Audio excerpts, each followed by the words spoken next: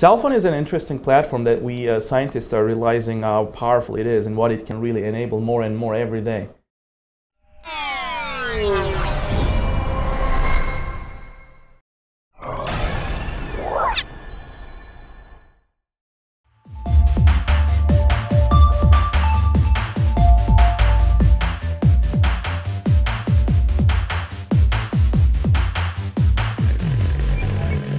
We have more than 5 billion cell phone subscribers in the world.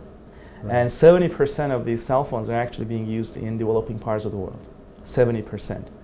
So there's literally no landline, no infrastructure, but the cell phones are working in Africa, in different parts of the world, like South Asia, South America.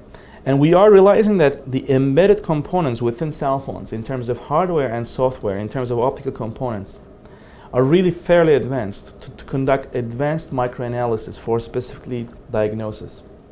And that's the theme of my research. We are creating new imaging modalities that can be integrated onto cell phones to look at cells, to look at bodily fluids for making diagnostic predictions.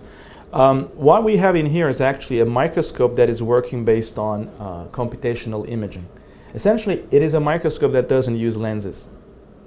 So the lens function itself is replaced by algorithms creating digital images of specimen at the micron scale, at a scale that is smaller than 1/1,000,000 of a meter, to look at morphology of cells.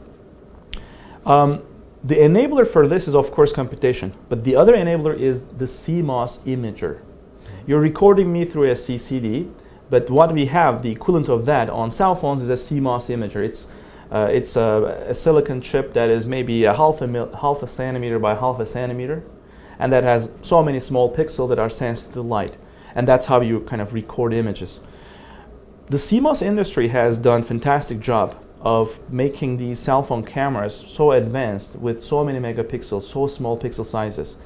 That enables us to really use them as a fantastic computational microscope that can remove the function of a lens and bring in computation to make up for the lack of complexity.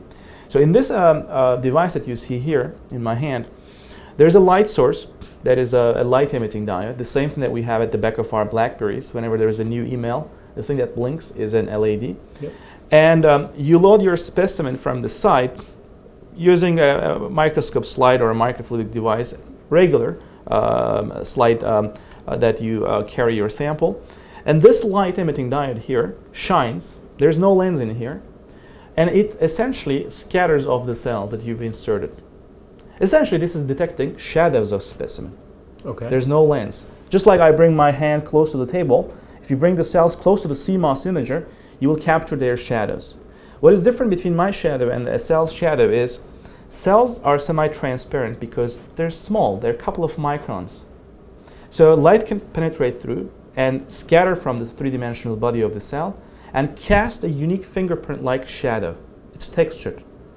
Then what we do is we take those shadows, process them, and digitally focus them back to where they are located. That digital focusing is the same thing that the lens does, except it's done through computation. This way you can actually create images that can look at large areas of, for instance, blood smear, and look at cell morphology at a resolution that is half a micron, 1/2,000,000th of a meter resolution scale, using computation. That's how this lens-free microscope works. Actually, it's based on digital holography. The shadows that I've described to you, physically, they're actually holograms. Even though you're not using a laser, they are still holograms because this gap here is spatially designed to give you a unique advantage to light. The light actually picks up some spatial coherence so that it becomes almost like a laser light as far as the cell is concerned. So this is actually a fluorescent microscope and a flow cytometer at the same time, where we can load specimen. There are some light emitting diodes there which actually excite the specimen that you inserted from the side, and then the fluorescent emission is imaged by the cell phone, and there's a tiny filter here which essentially rejects the excitation light. This geometry allows us to create a wide field fluorescent microscope that essentially is quite powerful for looking at large specimen volumes and large specimen areas.